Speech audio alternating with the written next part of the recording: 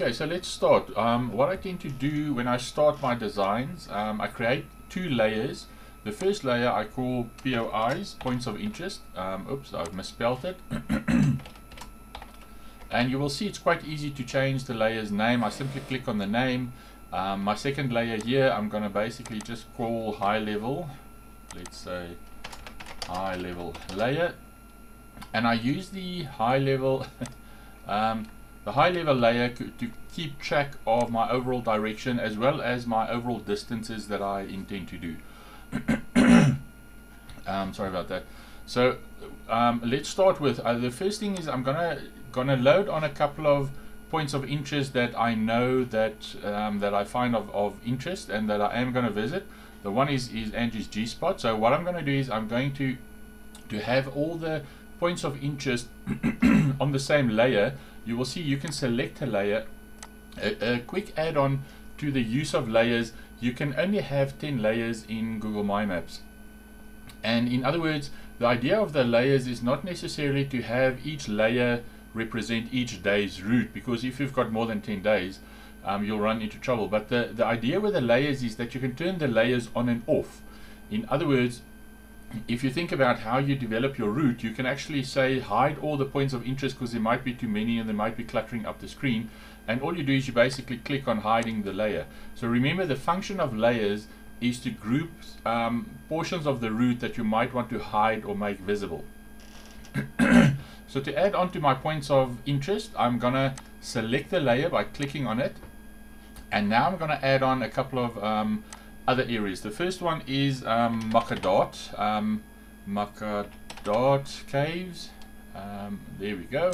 Makadot Caves is in Bavihans, on the Bavihans route. I remember someone said remember to go there, and what I'll do is I'll search for it, as you've seen I've done now, and once it shows Makadot, I can look at it. I can also zoom out obviously, but I can also say add this to my map, and because I'm standing on the POIs, if I click on it, it basically adds Makadot as a pin to my points of interest layer.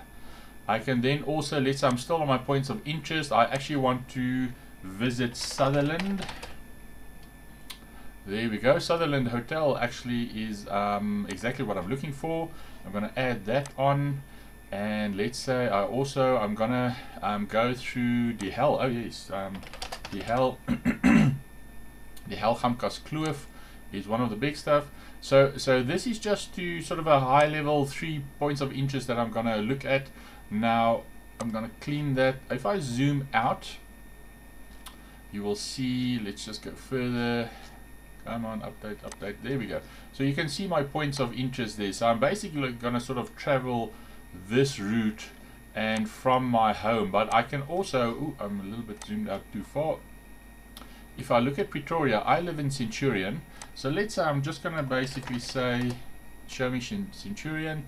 And I'm going to do, let's say, the Centurion Golf Estate. I'm not going to go into detail of my address, but let's say Centurion Golf Estate is going to be my start point and my end point. I'm going to select that, and I'm going to add that to the map as well. Now, something I want to show you, on the left-hand side here of my screen, you will see I've got my POI, or at least the 4 points that I'm going to do here, but you'll see they all share the same icon, the pin icon, and I might want to change that because I want to distinguish. If I'm on my GPS, it's sometimes easier to distinguish if the icon shows you what type of points of interest it is. Now, Angie's G-spot is a campsite, same as Makadot and same as Sutherland. So what I'm going to do is I'm going to click on Angie's. It's going to show it to me down here, but I can also click there. You'll see on the right hand side there's a little paint scan. If I click on that, have a look here, I can change the color of the icon. I can also change the actual icon. So here they've got popular icons, but I'm going to go to more icons because I'm looking for camping. So I'm going to select it and I'm just going to say camp. And what's great is Google has actually categorized all the icons, a little caravan, a little campfire, and a little tent. So I'm going to make Angie's G-spot a little orange tent, the same as Makadot. Now I've got this as an icon, so I'm going to use all the same colors for my campsites, and there we go. And Centurion Golf Estate, where I'm starting, I'm going to make that red, but I'm going to put that as a home icon.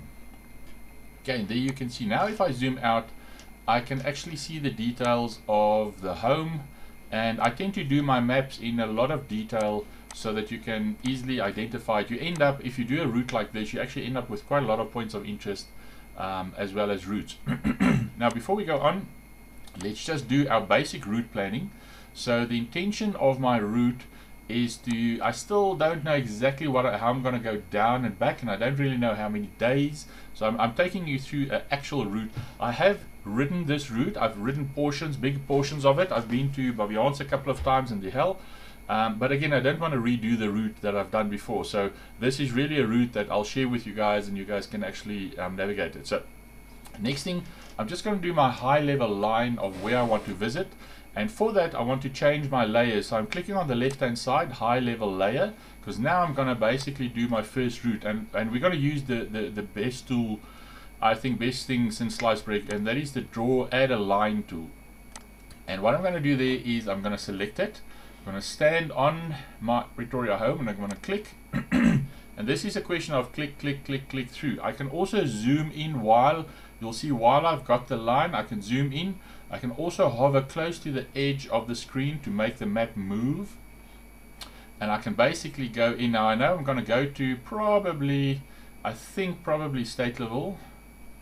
And then we're going to go down to, I know Baviance, there we go, the Baviance is about there, but just high level. I know I'm going to go to Potenzi, gonna then maybe Machadats, then we're going to go to Angie. See, now I'm running out of space, so I'm going to hover my mouse a little bit to the left. I'm going to go to Lanesburg, Sutherland, and back home. Let's just come on, there we go. To the right, can zoom out again, and come on, there we go. Okay, I'm not going to click on the dot because otherwise it makes it a solid polygon. Just going to click on the left and say enter. So that's my first line, and I'm going to call it high level.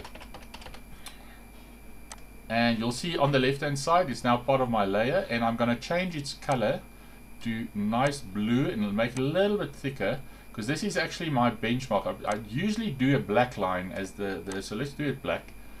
Now what's really cool is if you look at the line, I can select the line by clicking on it. It'll show me, it'll select it on the left hand side, but if you look at the pop-up that comes up, it immediately shows me the distance of the whole route, as well as all the tools that I can do to delete, add on photos, edit the line, or then change the style of the line. So the style is to change the colors and the thickness. I tend to do about there. And what's also cool is while it's in edit mode, if I click edit, I just close the window, you will see the little round dots. Those are your editing nodes that you can now move and change the little nodes. So what I'm going to do is I'm just going to take my start and end just close to the same one. There we go. And I want to show you something really cool, and that is that if you every time you click, there's a little big round circle, but Google's got this really cool way of I don't know what they call it. It basically puts a temporary node in the middle to show you can click and drag it. As soon as you click and drag, it creates that node and it halves the other two. And this technique I find extremely easy to use and develop routes now, because all I do is I can create the high level one and then literally take the node and just drag it, and it halves the next line. So I know I'm going to go to Bloemfontein. Let's say now I can see I'm going to go to Colesberg. It looks like I'm going through to Graaf-Reinet. And you can see as I click the route, it creates more detail. It basically keeps on splitting the line, and it actually builds up to a proper detailed route that you can follow.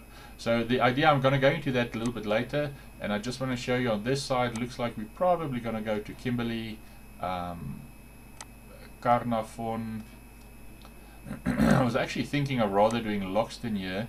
So on this map you can actually see that the main routes are marked, and then your smaller routes, as you zoom in, they are the R routes like R3, R63 and stuff. And then being Google Maps, you've got more details. If I actually zoom in there, that white line, I think you guys can see it. The white line is actually the route I'm probably going to take, and that means I'm actually going to go to Carnarvon, because it looks, this looks, now I'm working on the high level route. The high level route is not the one I'm going to navigate. This is just so that I've got my overall itinerary. Okay, so I think that's a good representation of the high level route I'm going to do. And this now, I'm going to just click outside to unselect it. And I want to show you how I then use Google Sheets in parallel to this to create my itinerary and my distances. So let me quickly shoot over onto Google